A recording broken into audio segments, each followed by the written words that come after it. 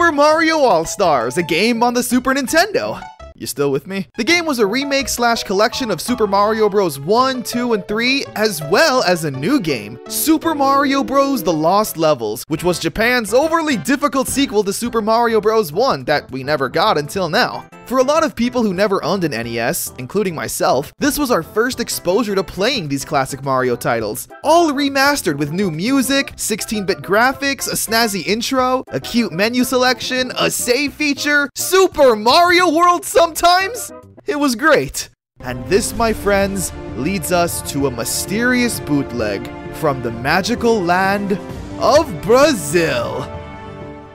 Yeah, Brazil. An unlikely source for a bootleg Mario game. But lo and behold, here we are. New Super Mario All-Stars HD. So, what exactly is this bootleg? What am I looking at here? Well, this is a remake of a remake, using the new Super Mario Bros. Wii engine. However, this game gives you more bang for your buck. Not only are there full remakes of Mario 1, 2, and 3, The Lost Levels, and Mario World, but also Super Mario Land 1 and 2, Mario is Missing, the Donkey Kong arcade game, and Hotel Mario!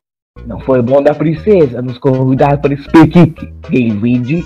What even? Oh, but don't worry, we'll get there. So upon starting the game, you're greeted with, honestly, a pretty solid title screen for a fan game. It mimics the original Mario All-Stars with their current character models. So you know what?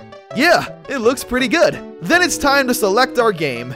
And this is when things stop looking pretty good. Super Mario Bros. 1. Okay, I guess that's an updated version of the original box. Mario Land 2. Mario World, again, both fine and passable. Super Mario Land 1, however, that's just the original box, plus this random stock image of Mario thrown on top of it. I literally just made it in like 2 seconds. This one's just Gmod. I swear I've seen this Mario hanging out with Team Fortress and Left 4 Dead characters. Mario 2 and 3. They get the seal of okay. Now, Donkey Kong the arcade game, here's where things get a little more not good. They used the Donkey Kong art from the Donkey Kong Country game in the 90s and mixed it with the 2000s era Mario, not to mention the 80s arcade background and platforms. This is a graphics design nightmare. The rest of the games follow the same formula. Throw a modern picture of Mario on top of the original box art. So, enough menu scrolling. Let's actually play some games. Super Mario Bros. 1.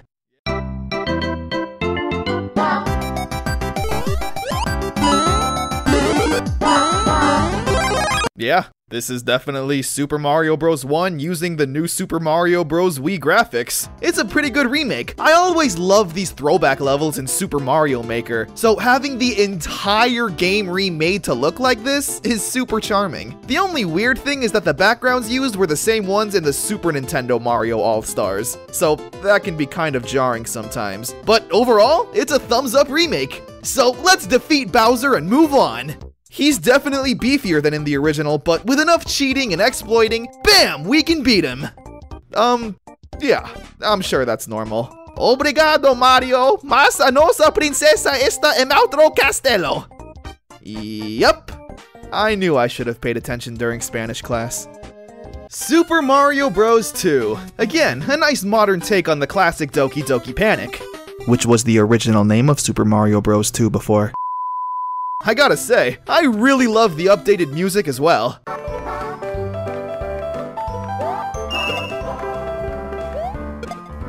Since Super Mario Bros. 2 was vastly different in terms of overall gameplay, a lot had to be changed to fit within the new Super Mario Bros. Rules. You can't pick up vegetables or even enemies to throw at others. Now you just simply jump on them. And remember how you had to find these potions to throw on the floor to enter the Dark World? Well, now it's all about finding hidden switches to enter the Dark World and nab yourself an item. It's a nice update. I mean, this waterfall could use some animation. And this one. But apart from that, yeah! New Super Mario Bros. 2! Not to be confused with New Super Mario Bros. 2. Alright, time for Birdo. You jump on his head once. Rest in peace. Super Mario Bros. 3. Oh no. That's definitely a map. Again, another solid remake of the classic. Not too much to comment on. I like how at the end of the level though, they have the random box with a star, mushroom, or fire flower. But, since you can't beat New Super Mario Bros. Like that, it instead just gives you an item. Neat. Still can't get over this world map though. It kinda hurts. My heart. Escola umbao u contuero deles pode adujar vodse. That was my poor Spanish. I'm sorry. Hey, I remember this minigame. New Super Mario Bros. 3 gets the thumbs up as well. Super Mario World, probably my favorite 2D Mario game. So the map looks a little better, I guess. Aw, yeah, we're at Yoshi's house.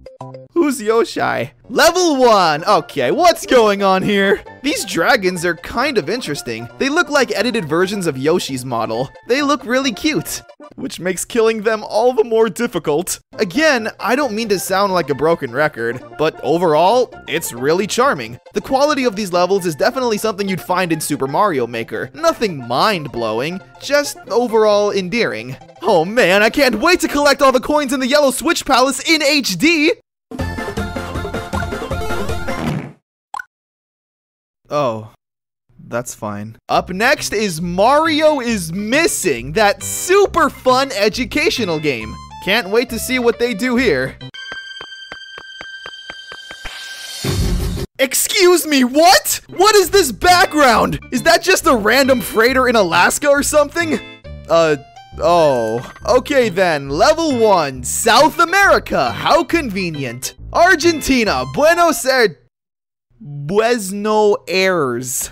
Listen, I'm not exactly from there, but I have a strong feeling that's incorrect!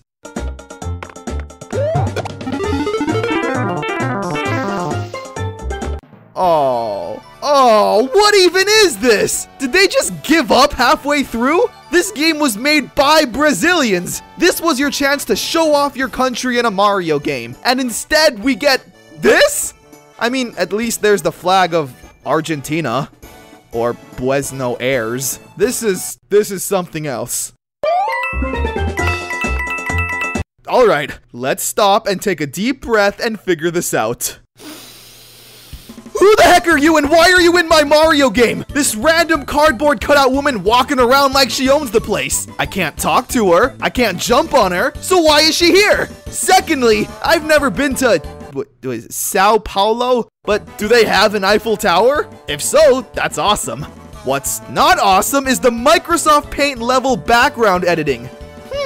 I wonder where the picture starts and where it stops. Did I edit this background? Check this out. I literally did the game. That's what it looks like. Oh great, there's more of you people just existing. So if it isn't painfully obvious yet, Mario is Missing HD isn't an educational game, which is a plus, because that game sucks. However, that means we now get a generic and pretty lackluster side-scroller. I guess to make up for that, they made these really good backgrounds to keep us immersed. Okay, let's take a break from this world traveling and head to the information house. And my Spanish is getting better. This is a pretty nice place you got here, Toad. Overlooking New York on this island. I also like your tiny couch in front of your giant couch. I'm gonna go now. Oh, now take this from someone who's actually been to Japan. They nailed it. This is exactly what it looks like. Alright, let's wash that bad taste out of our mouth with Super Mario Land, a Game Boy classic that had slightly weird physics and controls compared to other Mario games, and looked like a Game Boy game. So any upgrade from that is awesome. And yeah, Super Mario Land HD is really solid. It's actually the most normal of the games we've played so far. Sure, there's the occasional weird thing, but they're very far and few between. This game rocks!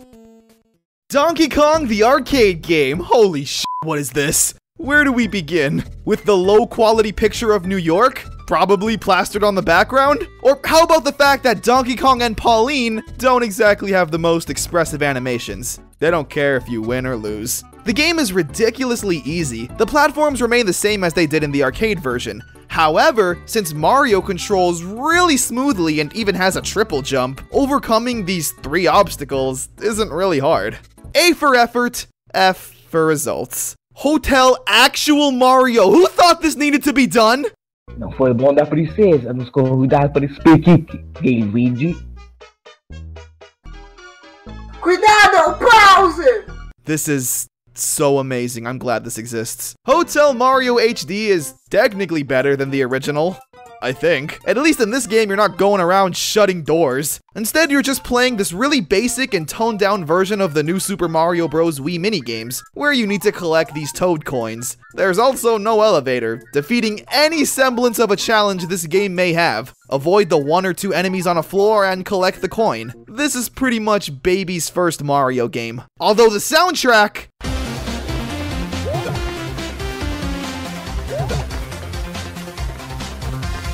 Now there's a masterpiece. Alright, let's finish off with one last game, and let's make it a good one. Super Mario Land 2. Just like with the first Mario Land, it's not too hard to update this game's visuals and atmosphere. Again, it's really solid and fun to play. So, let's just beat it and finally end this Brazilian nightmare.